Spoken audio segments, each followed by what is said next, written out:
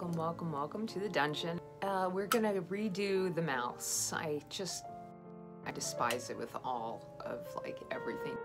I don't know, but I want to redo the mouse, and it's all about how much you practice. You have to practice a lot, okay? And practice a lot means not wasting glass. You can't think of it as wasting glass. And just be patient with yourself, especially when it comes to going off the mandrel. Anyway, let's go ahead and redo the mouse. We'll see you next time on another episode, volume 101 something. I don't know, but we will see you soon. Bye.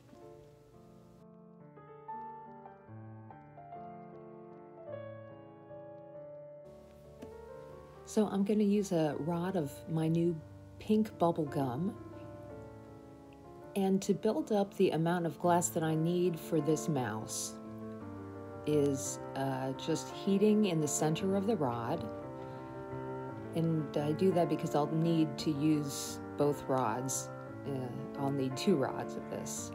And I just kind of start smashing it down onto itself, and then getting as much glass as I can possibly get on that one rod until I just can't hold anymore.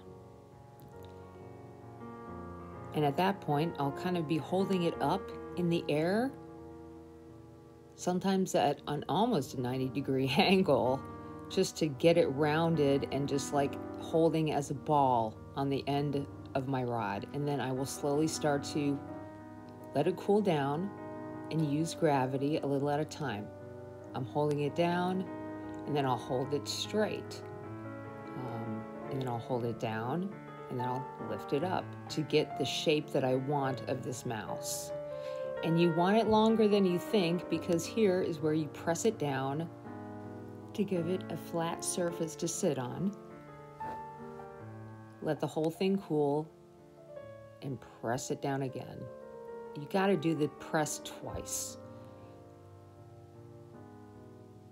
Okay, 3 times. I really want to make sure it's flat, but also you need to heat up just the bottom area and build up as much glass as you can. Get the biggest wad that you can for this tail bit. Let it cool down, and this is actually taking a lot longer. I'm really letting that glass cool down before I touch it. And look, I'm very gently pulling, very gently. This is all real time right here. I take my time, and then before the glass has time to cool down all the way, I turn it and make it into a handle, okay? That might take some time. And then I'm going to flip it over and only heat where I want the other rod to come off so I can make the head. And this is tricky because what you're doing is you're heating up and you're heating down and to the side, and you're trying to get this ball, but at the same time, don't heat anything else up. Trust me. And don't heat this up so much to where it becomes part of that main body, because you want to differentiate the head from the body. And once you get that little ball, use gravity and just a little tiny bit of a hot rod or a warm rod to pull that nose out.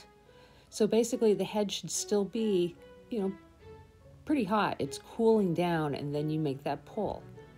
That is the face. Try just to stop there, and then move straight on, because your head is still warm. Don't heat anything else up. Move on to adding 1 large drop of a ball of glass. Round it to get a little bit more on there.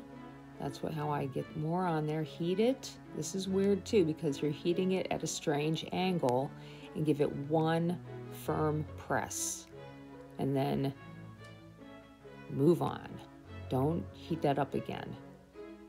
Heat up the other side gently, because the head still has the most amount of heat in it. We're going to do exactly the same thing.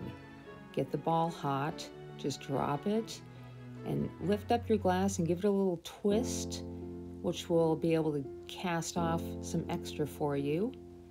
And then heat it once and quickly press, and you are done.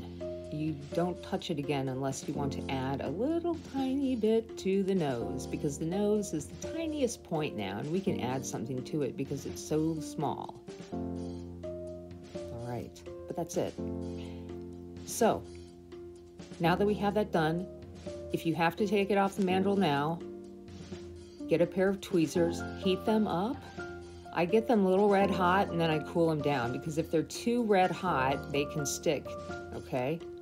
And then just grab the body part and heat up very gently where the tail and the rod meet.